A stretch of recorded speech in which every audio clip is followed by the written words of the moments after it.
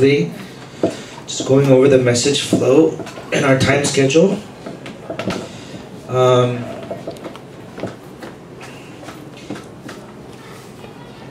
At the Chenan conference, Pastor Yu mentioned this, and it's a reoccurring theme. But everyone has a long-standing problem, and as evangelists, we need to give the answer to that long-standing problem. So if you want to save somebody in the field, if you want to save a region, or you want to change the flow of culture, you need to know and give the answer to what the long-standing problem is. The standard of that long-standing problem always, anything that we make a conclusion, it always goes back to the Word. Genesis chapter 3, 6, and 11. It's stuff that we've been hearing this entire year.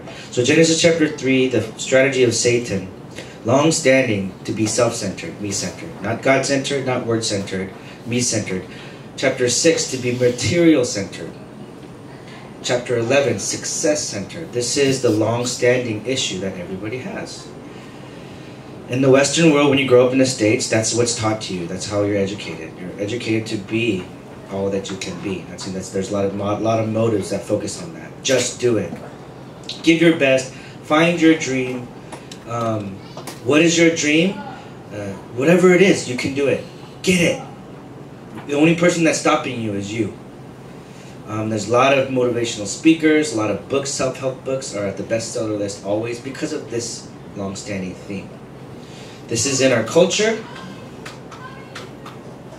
It's the message that's within the media. And the sixth stage. But this is the 12 problems. And this goes into the individual.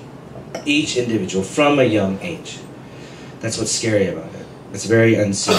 And it seems beautiful, actually. The New Age message, the message of finding yourself. You can do it. Find your true potential. Unlock your secret potential. It's such a beautiful theme. But it's missing God. It's missing any thought of God. There's no room for God. Okay. This is all given by Satan. That's the thing. This is what you see. But what's unseen is more important. What's unseen, what's invisible is more important. Okay. And Satan takes all of this and he makes it imprints roots in nature from a young age. And we need to be careful of this, okay? Because Satan attacks the individual, makes it about the individual. And that's how we're imprinted in nature. If we're not careful, if we don't realize and acknowledge that, we will not see that too. And he makes it about me, and he makes it about my things. Okay, this is what was talked about. So we need to be aware and careful of that. A key passage where Jesus is addressing the Pharisees and addressing Christians of that day. Luke 15, the parable of the lost son. It's a very famous parable. If you have a chance to read the book written by Tim Keller called The Prodigal Son, Prodigal God, the whole book's about this passage. But it's the three lost things, right? The sheep, the coin, and the son. And in Luke 15, the beginning of that passage, it's the Pharisees trying to test Jesus. They're trying to test him, and Jesus is giving this parable, directing the message of the parable to them. There's three things that are lost. Three things are found. Right? So there's a celebration. That's the common characteristic. Something's found, it was lost. There's a celebration. That's the point, is a celebration. The sheep was lost. Hey, I found my lost sheep. Hey, come on, let's have a meal. I'm celebrating. I found the sheep. I found the coin. And finally, the son. It's a human being. My son is home. The fattened calf is slaughtered. The blood is shed, and there's a celebration. And the celebration is so grand that you can hear it from outside. And the older brother hears it from outside, but he doesn't go in. That's the point of the message. That's the audience. Jesus is talking to that older brother, the Pharisee. You and me too. And he comes out to the older brother and says, come into the house. There's a festival. There's a party. There's a celebration. the lamb has been killed. Come in, celebrate. And the brother is angry. He says, no, I won't. Why? Not because of, so the way that Satan imprints Christians too, there's good things and bad things. The older brother doesn't enter the house because of the good things that he's done. If you're not careful, your legalism, your religion, your righteousness, your own good works will keep you from entering that banquet that God has prepared. The celebration, the joy of your salvation.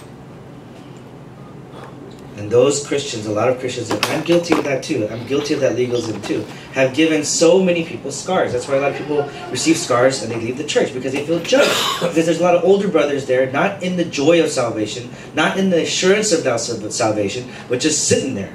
Not when an younger brother comes home, just sitting there like, yo, no, you can't be forgiven. Like, there's just so much religion.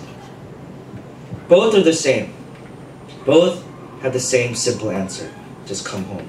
Come home and enter. The banquet has been prepared. The lamb has been killed. Come, enter the gospel. So I bless you in Jesus' name that you change your imprints and roots. How do you change your imprints and roots? This Saturday's message flow. The hidden blessing that is inside of worship. If you know the hidden things that happen during worship, worship is different. It's different. What is worship? What is that about? The Word of God, the living Word of God is proclaimed. It's taking that living Word and bringing it into your prayer life. It's organizing the Word, making it yours, and doing this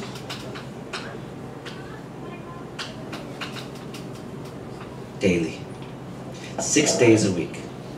So you take the Sunday message, what you got from Sunday, don't leave it here on Sunday. Don't leave it in that notebook. That's why I try to, right after the message, I try to break the message down into simpler terms or a more organized way so I can hold on to it every day. If it's too much, it's hard to see. So this past week for me was, I need time to revive myself, was from the core. Okay, I need that time to receive strength, to receive healing. Abraham's restoration of the covenant. The second service, I just write down a few terms. And by the end of the week, I can look at it and I can get what God was trying to tell me. I can remind myself. But you got to do it daily. And then our time schedule for EM, for us as staff, is taking this every single day, experiencing God's Word in your life, God's message for you fulfilled every day of the week, so that you can be a witness of it.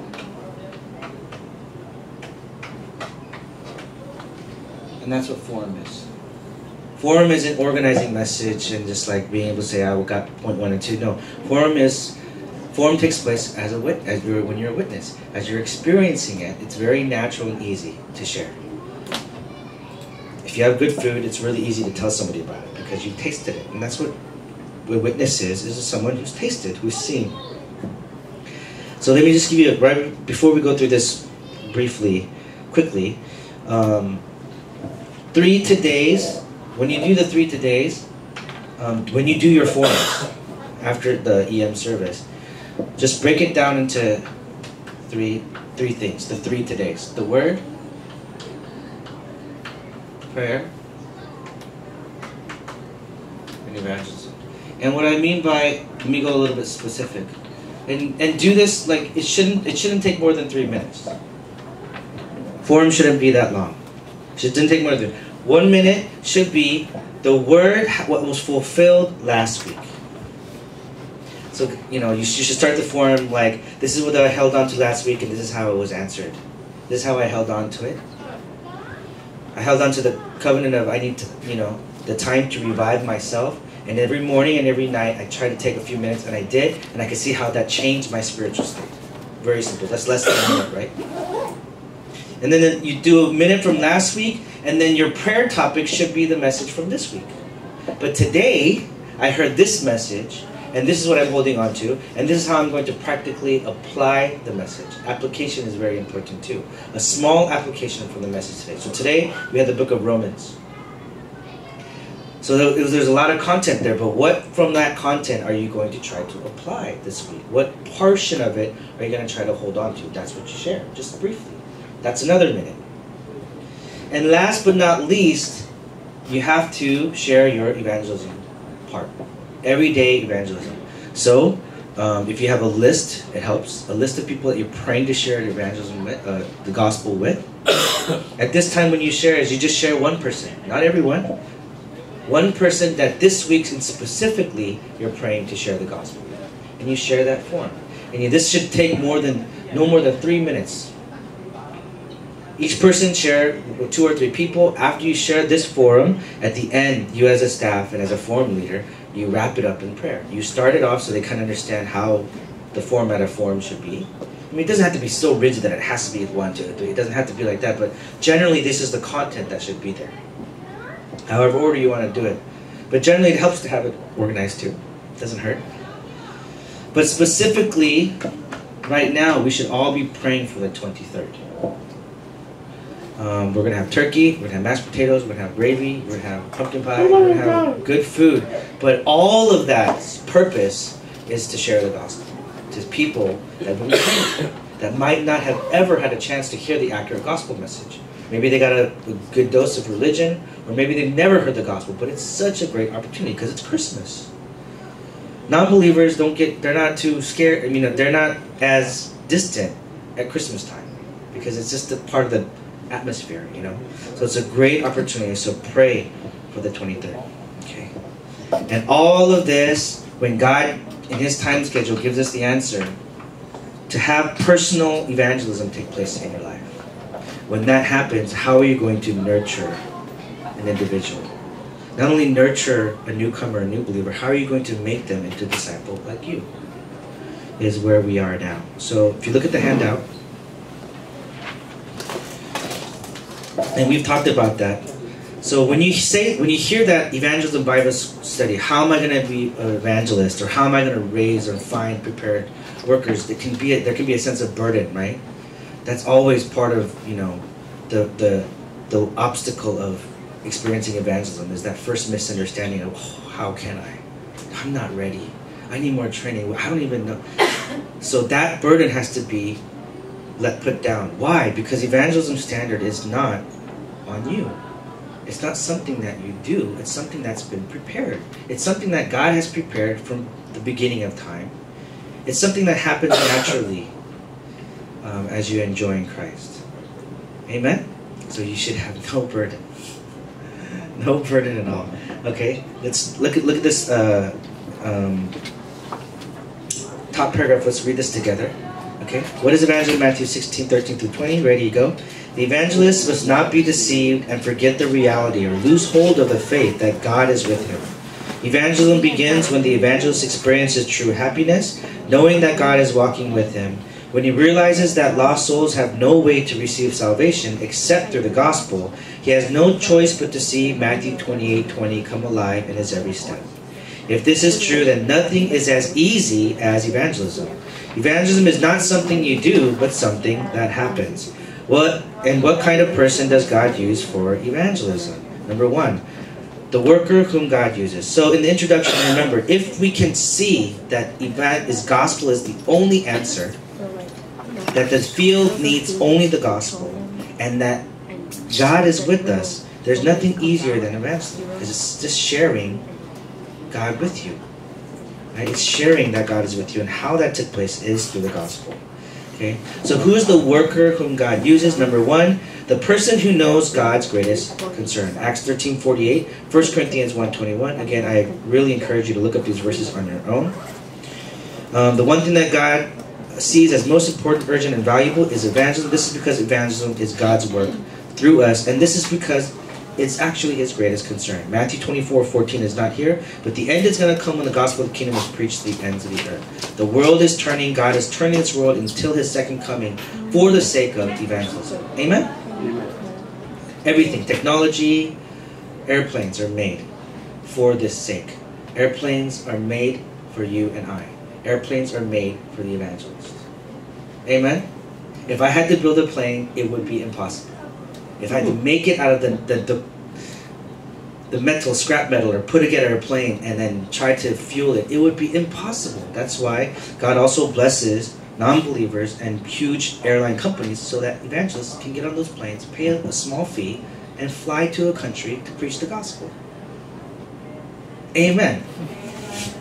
So realize that, okay? Know that that's God's greatest concern. It's not just being prosperous or Bible study or knowing the Bible. That's not God's goal and desire. Greatest concern is evangelism. Number 2, the worker is the one who knows that. Secondly, the person who accurately knows who Jesus is. Matthew 16:13-16. He is the center point of history. God uses the one who sincerely knows that Jesus is a Christ and Messiah. And it's just briefly put here, but if you look at Matthew 16:13-20, you see that there's many different kinds of people following Jesus. You know this very well. All following Jesus for the wrong reason. They think, some say he's like John the Baptist, some say like Elijah, Jeremiah, like one of the prophets. All of those are things that Jesus has done, but they're not why Jesus came. It's not who he is. He did heal. He healed people who were sick. Everyone that came to him, he healed. He fed them. He did miraculous signs. But those signs itself are not the gospel. That's not why Jesus came, and that's not who Jesus is. He is a healer, but the purpose he came is that he is the Christ. He came to solve man's unsolvable problem.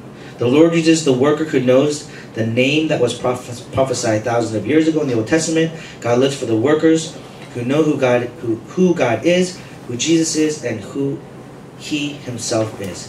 Person who accurately knows Jesus. Amen? He's the answer to the long-standing, unsolvable problem of Satan, sin, and hell. That's why he came. He came to finish this unsolvable problem. Amen? So whether you're healed or not, that's not the point. But that's what a lot of people believe, and that's what a lot of people pray. When I go to Africa or India or any mission field, that's what they ask. They say, I'll believe in Jesus if I'm healed. I'll believe in Jesus if I get pregnant and have a baby. Can Jesus give you a baby? Can Jesus heal your sickness? Absolutely, he can. But that's not the gospel. You don't need Jesus for that. Those same people pray to Vishnu and Krishna, and right when you leave, they'll pray to their own gods. The healing itself is not important. This is. Amen? Jesus came. He's the Christ. Means he's come to destroy the work of Satan. Okay? He's come to destroy this long-standing problem. Okay? He is the Christ. Thirdly, the person who knows not only who Christ is, but who has assurance and convictions of the blessing of salvation, who knows who they are.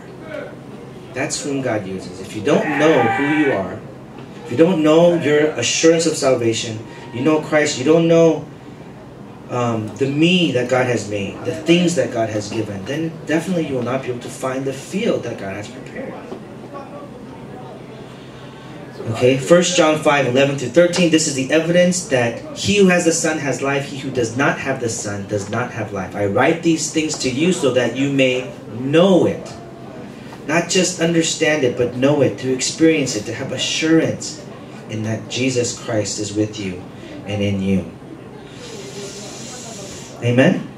Assurance also means thanksgiving, having thanksgiving. Fourthly, the person who seeks after desperate souls. Acts 16:14-15. God allowed Paul, who was desperate to share the gospel, to meet Lydia, who was desperate to receive it. God uses those who seeks after desperate souls. In other words, who seeks after the prepared, desperate, not only souls, but workers in the field. That's why I bless you in Jesus' name, that you would begin to change your mindset. Paul, everywhere he went, that's who he was looking for. Yes, he went to the lecture halls. Yes, he went to the synagogues. He did that sometimes for 2 years, sometimes for 2 months, sometimes for 2 weeks. But his goal was clear. He was looking for the prepared worker. Always.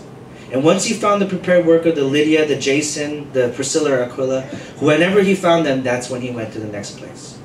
He found the reason, he found the prepared worker, set up the system, he went to the next place. Okay, God uses those who also have those eyes too. Not everyone's going to be a worker. You shouldn't be discouraged. Actually, most people are not going to be. Most people are going to be like, oh, that's cool, Jesus is the Christ, all right, nice. Or they might have not any kind of reaction, but there are the ones that are prepared, that will hear the message and be like, man, where have you been? Why are you coming to me now? You know, who will put their conclusion. They're prepared people. They're prepared. A person who seeks after that is what whom God uses. 5, the person who knows the biblical method. What is the biblical method? It's through Jesus.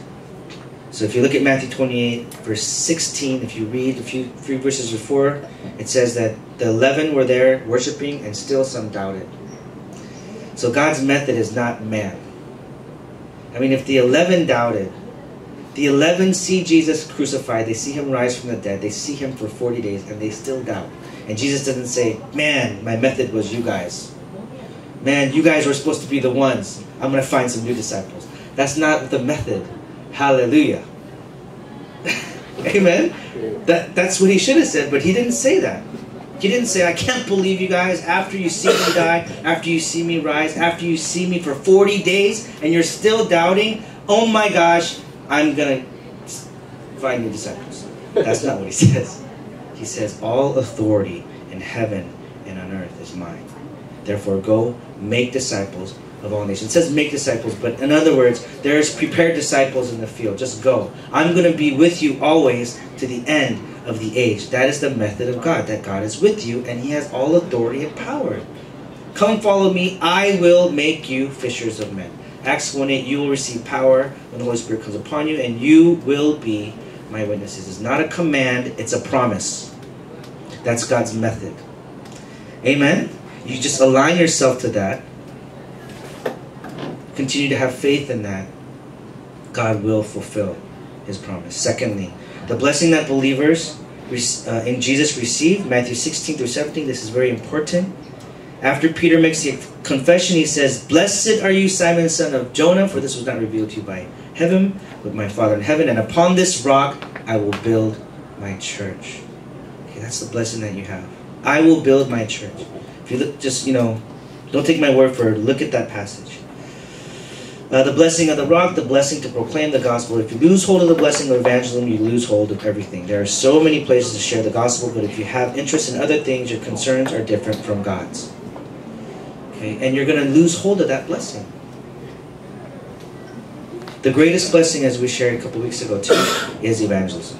If you're going to live your life as a Christian, you have nothing to do with evangelism, you are missing out, because you cannot enjoy that blessing when you get to heaven. It's the only blessing that is made for here. When you get to heaven, you don't need evangelism. You can't enjoy evangelism. This is the only place you can do it. And God has chosen us to be his vessels and instruments for sharing the gospel. It's a blessing. Amen. Amen? Amen. It's a blessing. It's the blessing. Next to salvation, it's everything. He gives us the blessing to overcome the gates of Hades, the blessing to overcome the authority of the world, hell, and the devil. Look at these verses when you get the chance, but that blessing is yours. It's ours. This is what's happening in the background. Satan is working, but we have the name of Jesus, the authority to overcome that. So we have to utilize that. Be aware and utilize. The beginning of Satan leaving is acknowledging that he is working. Okay, is step 1. The blessing to receive the keys of the kingdom of heaven. The blessing of answering to prayer. Matthew 16, John 14, Acts 4. Jesus and the name of Jesus. Utilize the key. When? Every single day.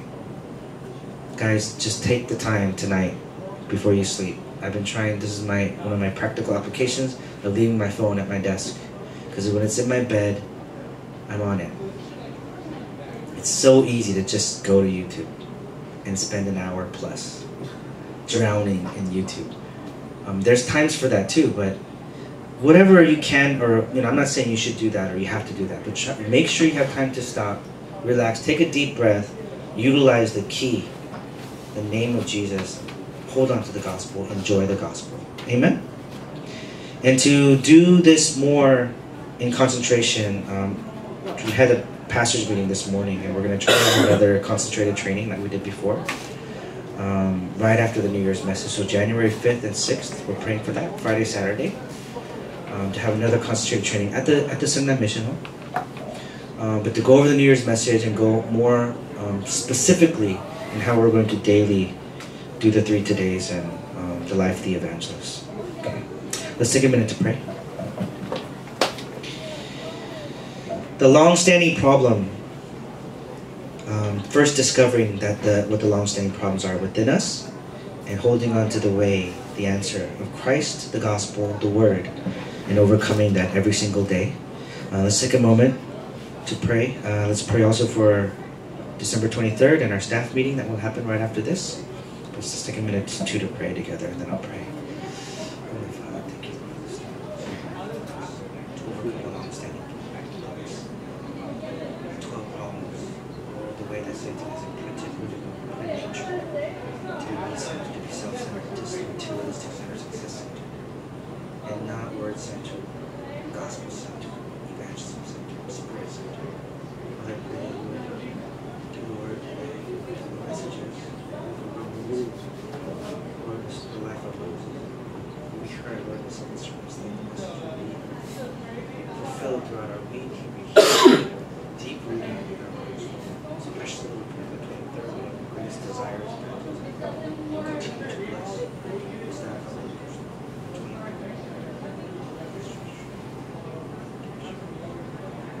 Heavenly Father, we thank you, Lord, for salvation. For saving us, not only saving us, but calling us as workers and disciples, Lord, in whom you've given the heart of evangelism. Lord, it's not something that we've made on our own. And we thank you for giving us that heart. And step by step, Father, we pray that you would change our nature, that you would change our imprints roots to be more of only Christ, the more of the gospel, so that in the most natural way and in your perfect time schedule, we may stand as witnesses not only in our fields, but Lord, for this precious EM ministry that you've given to us. Father, we lift up the staff meeting, preparations for December 23rd's Christmas camp. Lord, we lift up Pastor Brett as he is now, Lord, the lead pastor of EM. Pray for wisdom for him and guidance, and Lord, just oneness. As Satan hates that so much. Lord, we just ask for your grace and mercy. Allow us to have complete oneness for the sake of, Lord, your glory, your kingdom, for evangelism and our EM family. Give us grace, Lord, and strength, so that the rest of this day, Lord, we can continue to go by your power through the staff meeting and inventory as well. We thank you for this time and pray these things in Jesus' wonderful name. Amen.